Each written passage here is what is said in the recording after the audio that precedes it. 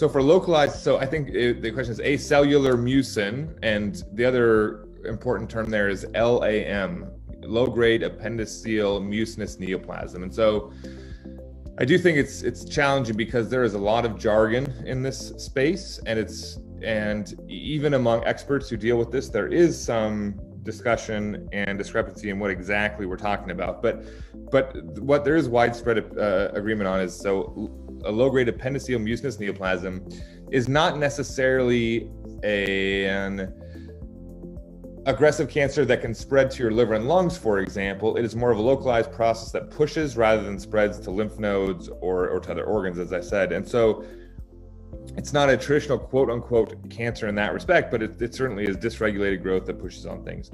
The acellular mucin part of that is oftentimes when we have a big ball of mucin, or mucin is just another phrase for jelly, that they don't see the cells that make the jelly. So that mucin comes from somewhere, but we don't always have the ability to tell you exactly where the cells are coming from or identify the cells. And so that can be frustrating because clearly some of these patients have these deposits of mucin or jelly in their abdomen, and we can't tell you exactly where the cells are that they're coming from, but they're coming from somewhere. And so the watch and wait approach would be to say these sorts of tumors tend to grow very slowly, and oftentimes you can have a CT scan, for example, done over a period of 3, 6, 9 months and have little to no growth. And I think one of the really important themes of treatment for this kind of tumor is that